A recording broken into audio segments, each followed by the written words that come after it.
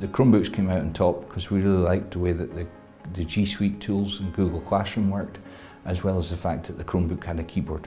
My focus was on providing a consistent infrastructure for schools across Highland so that every school would actually have the same access to the digital tools. What we were lacking in was a more robust Wi-Fi, so an 18-month project took place to upgrade the Wi-Fi infrastructure across Highland Council prior to the Chromebook rollouts. So XMA have delivered over 500,000 Chromebooks across Scotland and the UK in total to schools and to colleges. Within Highland, that's around 22,000 devices, which is quite a significant number of devices, and that requires a really strong partnership to deal with the logistics and the everyday operation of making that happen for young people. One of the benefits of being the sole supplier and the government framework for web and proprietary devices means that we've got access to technology stacks from every possible vendor. And that one of the beauties of that Scottish procurement framework is that we get to add great value to our local authorities who get the best price and the best kind of consultative services that we can possibly provide.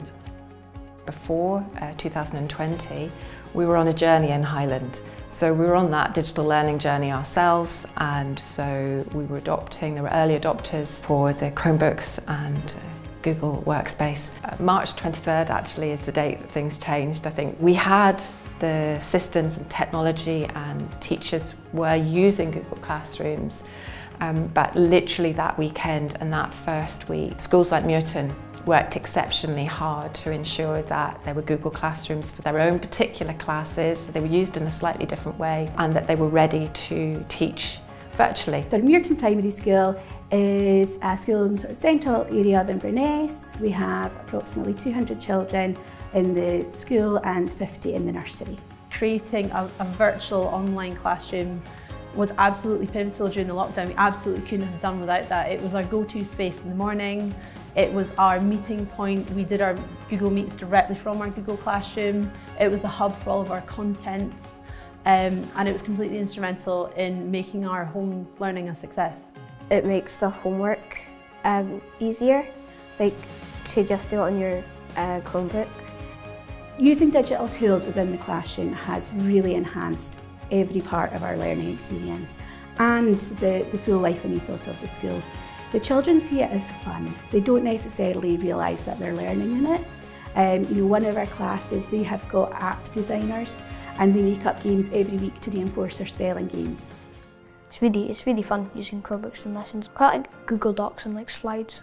Those are handy because you can like animate on them and add and paste images. Like right now we're using them for an Anne Frank diary. Lots of the Google tools that we used at a distance, we now use to greater effect possibly in the classroom. Things like Jamboard for collaborating on ideas, things like sharing and collaborating on Google Slides. These are things that we use every day. Children share achievements using Google Forms, so if they've learnt to ride a bike, they can upload a video of it and we can see it at our assemblies. Well, one of the great things about Google is it offers the right breadth and depth for what Highland were trying to achieve, which is about anytime, anywhere learning. Highland were really clever. They recognised very early on the power of the cloud.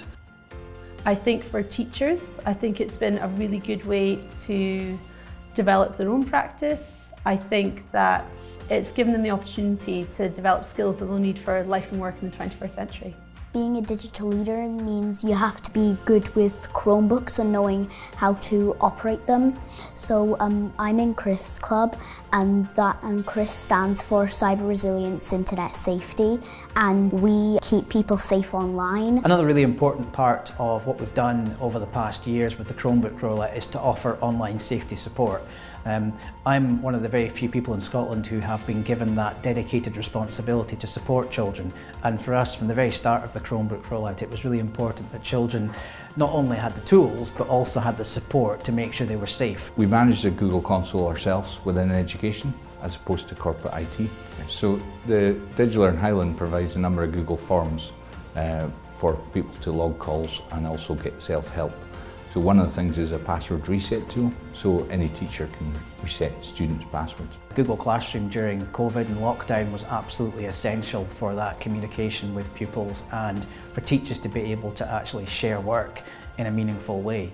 Another example is Google Sites that we've used for profiling, which goes all the way from the earliest stage in primary 1, so 5-year-olds, all the way through to S6s with 17-year-olds, and they use it in different ways. So in S6, S5, S4, they're using it to create a digital profile that could almost become a digital CV when they go to apply for a job or go to university. And we created something called the Highland Digital Schools Hub. It's a Google site and it was for everybody. It was for parents, carers, educators, families, and it was about digital learning, digital skills and high quality professional learning. We all have a responsibility to make sure our young people can secure the future. So for us, it starts around the equity piece. And one of the things that COVID exposed was a real digital skills gap and a digital access gap for young people. So one of our jobs and our responsibilities is to make sure where we can, we engage with schools and local authorities to make sure kids have got access to those devices and to make sure they've got access to their future.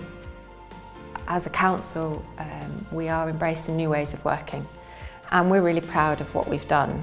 And we've worked tirelessly to support our communities across Highland. We've also supported communities across Scotland as well to share what we've learned.